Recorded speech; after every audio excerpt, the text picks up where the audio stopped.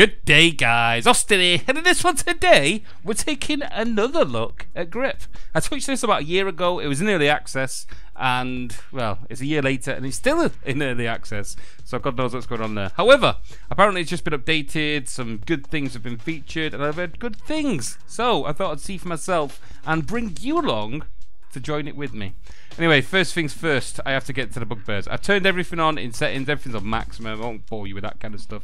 It should run, it was well optimized last time, but the menus, guys, I'm obviously going to control this with my control pad. That's fine, but the menus, it says that I have to use my mouse and keyboard. Come on, it's been a year. You said you were going to do that before. I'm no developer, but it's the little things, guys, little things. I have to stand up from my couch, choose the map, then go sit back down on my couch to play it on my big TV with my controller. Pain in the ass, especially with friends. Which brings me to my next problem, multiplayer. You've got the split screen, which is awesome. That's how I'd like my multiplayer to go. However, not everybody has got their friends around 24/7, which means that I'd like to go online. A thing and a feature that was promised to us in the last incarnation. Incarnation? I'm now talking like that.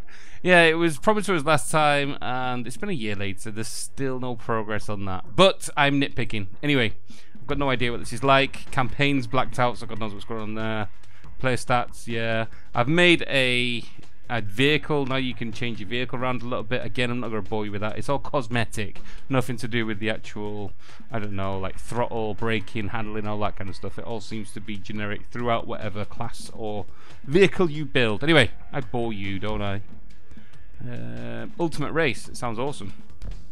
Number of laps 2, yeah, don't want to bore you too much. Blah blah blah, whatever. Transport, normal, whatever. I've got no idea what that means. Yeah, so last time I played this, it was good. It was very good. I had high bars for this. I haven't touched it since, which may be a warning light to somebody. I believe it's now $11.99 on Steam. Still pretty high considering it's still in early access and a year old at that. I've seen AAA titles going for less than that a year later, so buyer beware. But the game was awesome, so I'll give it that one. Come on, let's go, let's ride. Well, it's a lot crisper looking, I'll give it that one. Everything is on maximum. It was well optimized last time, so I'm expecting no change from there. The speed is good, I like it. I did play this map last time. It has been a year since I've touched it, so don't expect much from me here, guys. Not that I'm any good. Oh, I've got a weapon, I think. I've got 2. I've got a shield, and I've got a gun. Blast some ass. Oh, what? Someone spun me out. So yeah, it was a play on what's it called? RollCage, a game from the PlayStation 1. The developers from that, they remade it for the PC, and a good idea it was because I love that game on the PlayStation 1. It was awesome. Oh, Jesus wept. Come on, bring me back. For those of you who didn't touch that or the previous incarnation of this game, that itself was kind of Wipeout-esque, as you can see here, except instead of spaceships floating from one side to the other, you've got vehicles. Now, the thing that I would say from that game, and something which followed last time into this game, was the fact that it had a huge sense of speed, and you were always on the edge of your seat. Whoa, that was good. You was always on the... what? The edge of your seat to feel like you were handling it. From me touching this, what, 1 lap in, if that, they've dumbed it down. They've dumbed down the steering. Before, if I was to twitch from one side to the other, it would have, I wouldn't say it was simulation-like, but it would have the characteristics of traction on my car. And so if I was to make big movements from one direction to the other, I would lose traction and spin off, control, whatever, blah blah, as you probably would. I'm sure we've all played racing games before. Let's boost. Ooh. That seems to have disappeared. I have now got almost arcadey traction, which is good because, you know, no one's come here to play Gran Turismo, but it's also, has it done it too much? Look, I think it has. It's almost like I'm not driving this anymore. I'm just heading for... oh my god, I've had some thing. EMP blast, was that? Yeah, it's almost like... I come first. Awesome. First game, first track, boom. Everything I just said, negative, dismiss. It's an awesome game. Awesome game forever, and I implore you all to go out and buy it straight away so you can get as good as me at playing games like this. but no, ignore that. It's the same. It's been polished. It's had some spit and polish on it. Of course, I've only just played one lap, so we can't really judge it too much. But I mean, in terms of the controls, they've nerfed it. Obviously, I can drive from left to right. Obviously, I can drive around the track.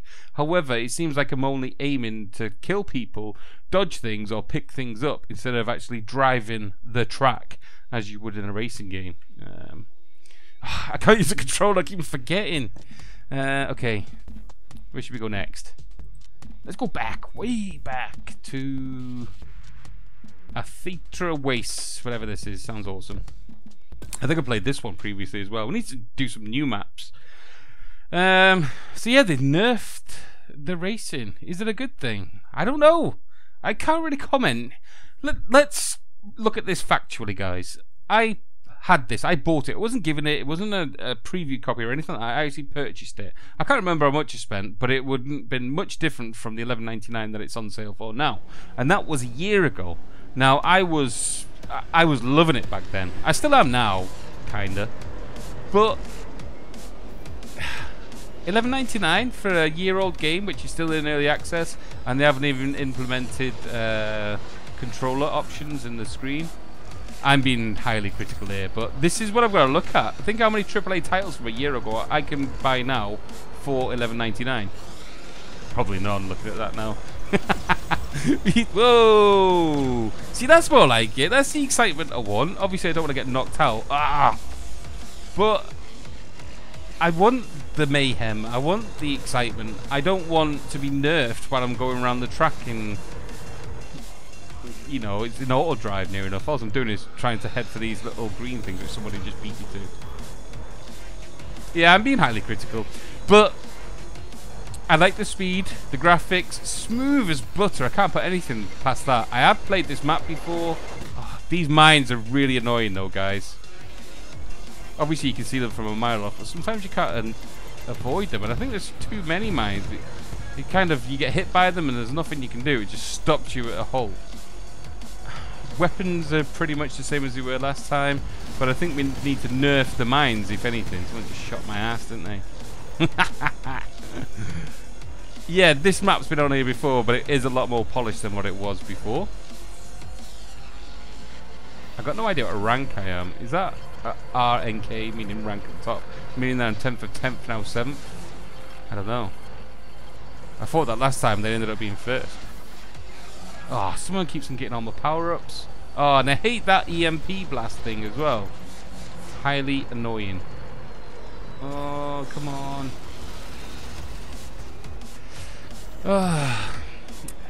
But yeah, graphics are good. There's not much change. I can now customize my vehicle, like I said, but in terms of, you know, characteristics rather than actual speed and handling, that would be good. Again, like the Wipeout adds to us. I'm probably bringing. Oh, see, I've got 2 mines there.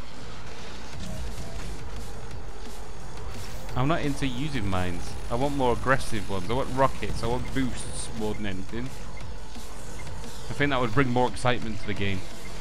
On the last incarnation, I did show the developer my video. I also give him my points. Probably not listened to. By who am I to say anything about all this? Racing isn't my game, but I'm a fan of it casually, just like many genres out there.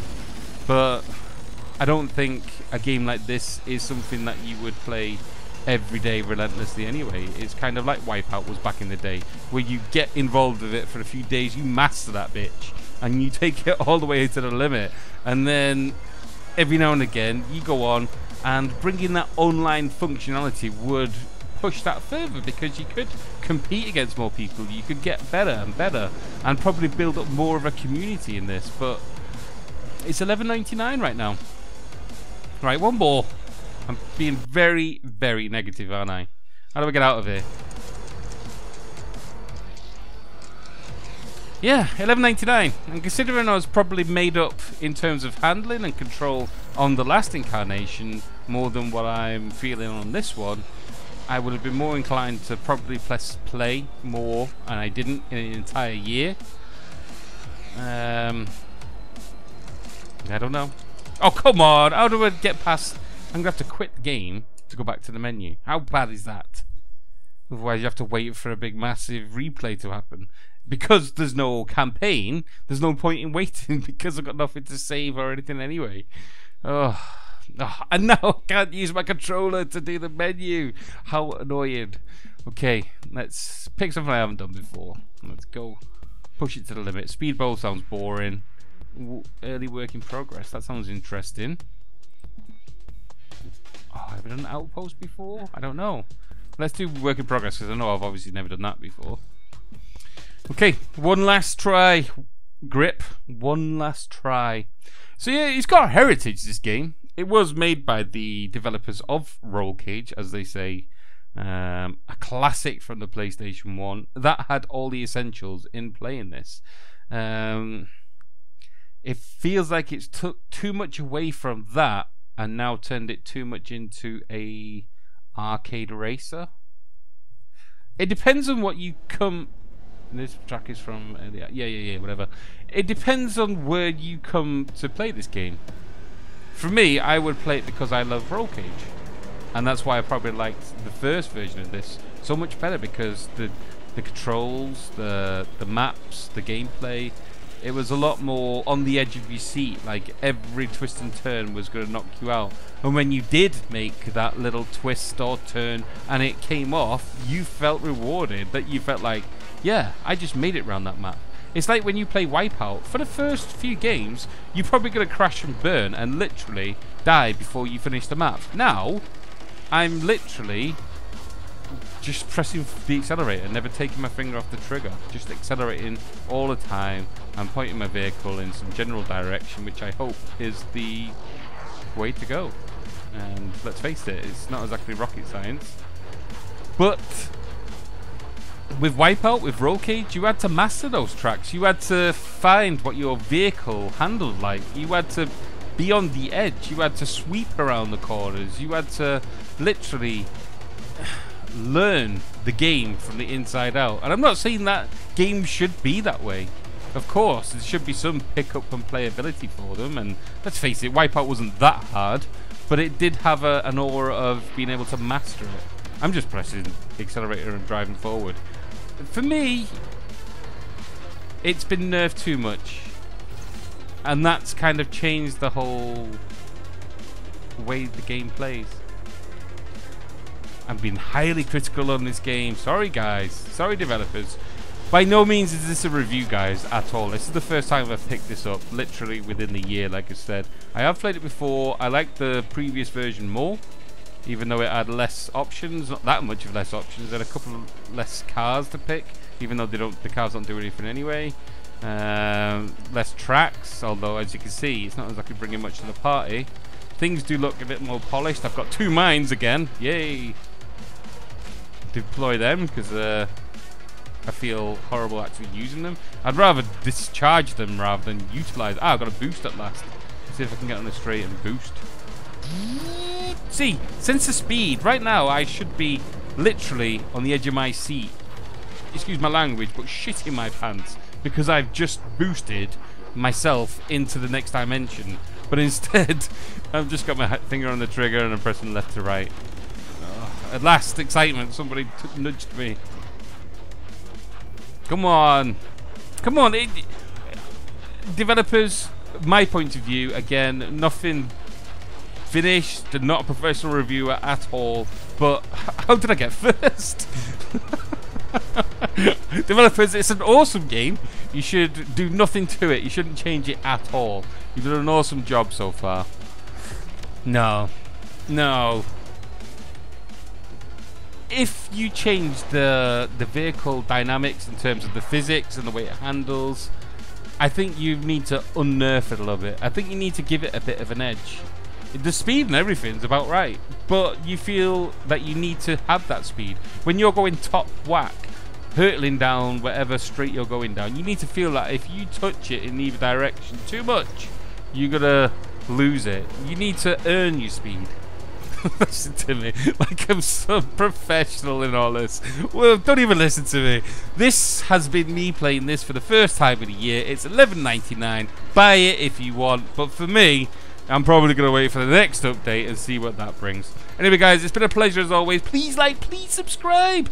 Please do all the things that people who make futuristic racing games do, except nerf your steering. But most of all, you have a good day. Laters!